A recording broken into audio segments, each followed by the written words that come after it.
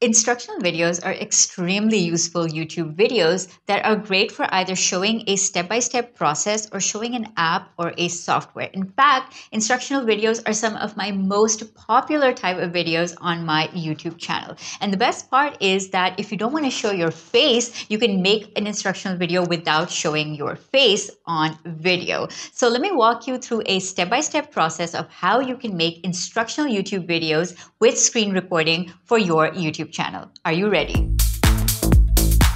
Hey go-getter, it's Salma Jafri. I'm the founder of YouTube Launchpad, the foundational course for growing your personal brand with video. And if you want to subscribe to this channel because you want to grow it, you want visibility, credibility, and profitability, hit the red subscribe button and the bell icon and let's begin. Now, another reason that I love instructional videos is that they are so easy to make compared to videos with a lot of B-roll or cinematic footage or even just talking head videos. They are great to make and they're easy to make, especially if the app or software that you're talking about is in hot demand, which brings me to actually my first point in this video. If you go and type in Teachable, let's say you want to do a instructional video on how to make your first course with Teachable, right? So I'm using keywords everywhere for the search volume and also for the search trends here. So I'm going to make this larger and show you guys. Search trends are showing that this keyword term is rising. It's in pretty hot demand, right? So if you were to make a video on a software that is growing in popularity, that instructional video has a great chance of doing well, especially if it's well made, which I'm going to show you how to do in this video, right? Another example would be Zoom in this case. Again, you can see using keywords everywhere, you can see that the search trend has skyrocketed, right, for Zoom. So those are the kind of things you want to look out for when making it. All right, now the next thing, before we move on, I just want to say that I'm going to share my script with you on how to write and script out instructional videos. It's going to be at the end of this video, so stay tuned till the end. It is the same script that I've used to get videos up to 100,000 views. So you really want this video script, okay? So step 2 is to understand that instructional videos need to be process-driven videos. So the way that I like to make them is either by making them into a step-by-step video. So step 1, step 2, step 3, kind of like this video is.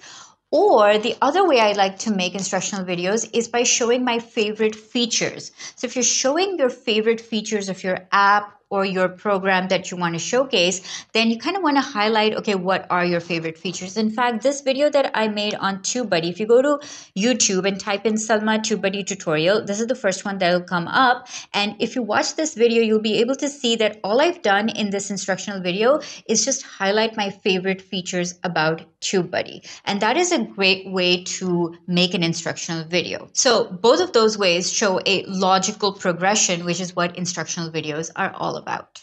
Step 3 is to write down the steps. You can do this in bullet point, or if you're doing a favorite features, then write down the favorite features that you'll be talking about. So for example, I've written down for this particular video, check out, this is like step by step, like this is what I want to show, this is what I want to show next, this is what I want to show next, right? So all the steps are written here according to the video that I'm making right now. And then I just follow along with these steps. So having this in place will really make your instructional videos flow better. They'll be logical, they'll be tied in, and people will watch longer because each step leads into the next step. Now, I typically write my script inside Evernote so that I can view it on my phone as well as on my laptop. And sometimes when I'm writing scripts, I'm on my phone, and then when I open my laptop, it's all there for me, so it syncs together. So that's kind of why I use Evernote to write all of my scripts for all of my YouTube videos, especially for instructional videos such as this one. So let me pause here for a second and ask you a question. Do you script out your videos? Why or why not? Let me know in the comments below. I know some people love to script them out and others just cannot script, right? So let me know. And remember, at the end of this video, you'll be able to download my video script template. Stay tuned for that. Step 4 is to make the video using screencasting software. Now, I'll probably do another video on like the best screencasting softwares to use, both free and paid, and for Windows and Mac and all of that. And in fact, if you want me to do that video, let me know in the comments, type in Salma, make that video. Okay, just type that in and you both will have the secret will know what we're talking about, okay? But in this video, I want to show you that I use Screenflow for Mac. So I'm going to take you through the process, but the process is pretty similar no matter what software you're using. And the things to keep in mind are the things that I'm going to talk about that are important no matter what software you're actually using. Okay, so since I'm using Screenflow, what I'm going to go here and do is go to File, click on New. And so this is step 5. You want to be able to decide whether you want your face showing in your instructional video or not. So you want to choose what the desktop screen is going to be, whether you want your face showing, and then where the audio is going to come in from. So these are typically the 3 things you need to decide for any instructional video. So in this case, I've clicked yes to record desktop from my monitor here, and I've also clicked record audio. And if I have my USB mic plugged in, which I don't in this setup right now, I will typically choose from here my USB mic. So you want to choose the mic that you want the audio recorded from. And from here, you want to choose record video from, and you can choose whether you want to record your face. So you can see that in this case, it's choosing the default FaceTime HD camera, which is already with the MacBook. But typically when I do screencast videos, I'll use my Logitech webcam to get a better and wider resolution. So I'll link to all the equipment that I use to make screencasting videos. I'll link to them in the description below. So make sure you go and check that out at the end of this video. Okay, now the next thing you need to decide is the format that you're going to be making this video in, the screen dimensions, the screen resolutions, and also you want to decide, you want to do like a quick audio and video test just to make sure everything's actually working. The amount of times people like make a video and then find out later on that the audio was never recorded is a lot. So you don't want to be that person, right? So you want to quickly choose the format. Now the formats that Screenflow is offering me is kind of limited. So it's like 1280 by 720 is the highest resolution format. I'm going to choose that. And then in the document settings, what I will do is, let me come out of this and show you. It's really important to film a screencast video and then render it or export it in the same resolution. And I'm going to show you why that matters so much, right? But here in this case, what I'm going to do is choose the resolution that I want to film in. So I'm going to go to File, I'm going to go to Document Settings, and I'm going to choose the output settings. So whether I want the video to be in 1080p, I can choose that from here. Whether I want it to be in 720p, I can choose that from here, right? So in this case, let's go with 720p. So I'm going to choose that and click Update. Okay, so that sets my screen dimensions, and then maybe I'll hit record and do like a quick test just to make sure my audio and video is the way that I want it to be. Also in this step, what I want to do is make sure that my face is according to how I want it to be. So I want to also show you how to switch between showing your face and then showing your screen, right? So here's how we do it in Screenflow. And this is, again, something very similar to what you would do in other software as well. You have on your timeline 2 videos. One is my face and the other is the screen recording, right? So I'm going to choose my face, and then I can move this around. So I can make this smaller, put it in the corner. And then when I'm editing, I can actually cut this video and either remove my face if I don't want to show it, or I can move it to the back by doing this. So let me show you. I can actually remove my face here by taking it below the screen recording, right? So then it disappears. And so I can split the screen here and say, oh, okay, well, in the beginning, I want my face, so I can put it up. Let me show you how this works. So play this. So in the beginning, I want it there, and then I don't want it there, right? So you can just split, you can make cuts inside your video and then decide whether you want to show your face or not.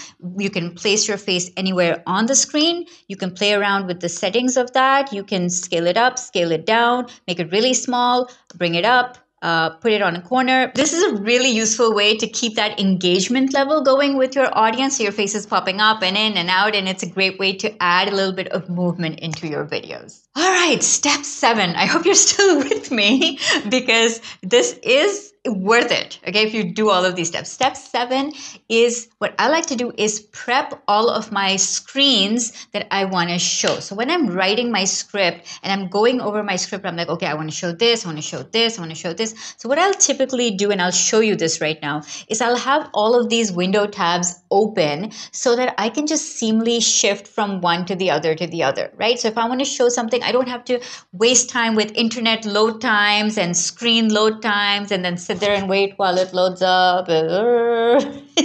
I have everything ready to go at the time of shoot. It just makes shooting faster and easier for me. Step 8 is to add a little bit of interactivity. Now, you can do that by zooming in to a certain area, by adding callouts, by adding transitions and adding text into your video. So one of the things that I do is scale up or zoom in, especially if I'm showing text or a process that's not very clear. So for example, this text is too small to read on screen. So what I'll do is I'll add an action here.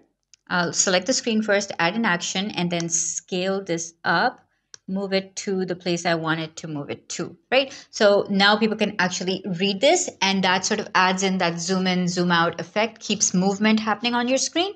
And when the when you're done with showing that thing, you can scale back out, and all you need to do is add the action again and scale it back down. I think it was 89%, and then move it back in place. So this is how it look when it plays. There we go. That was short, but you can make it longer, right? Okay, so you want to add in those kind of effects depending on what software you're using. You can add text. That's a really easy one. Every software will support that. You can zoom in. That is a really, really great way to show specific areas of the screen, because one thing I absolutely hate in instructional videos is they're showing a screen and you just cannot read what is happening and you cannot follow along. So don't do that to your audience. Make sure that you make your videos easy to process and easy to follow along with. Your audience will appreciate you for it. Trust me. Step 9 in our process is to make any color adjustments or audio adjustments. So what I typically like to do is go into the audio here, and let's choose the audio first, unmute it. And then what I like to do is remove background noise. And then sometimes I'll even smooth volume levels depending. So you can go and see that. And then for the actual picture, you can also just select this. And then maybe you can go to color controls and you can select saturation, brightness, contrast. So again, depending on your software, just adjust the video settings for your face as well as for the screen and for the audio. We are finally ready to render this file, which means we're going to export it. Now, a common mistake people make is they go to File and then they go to something like Publish to YouTube.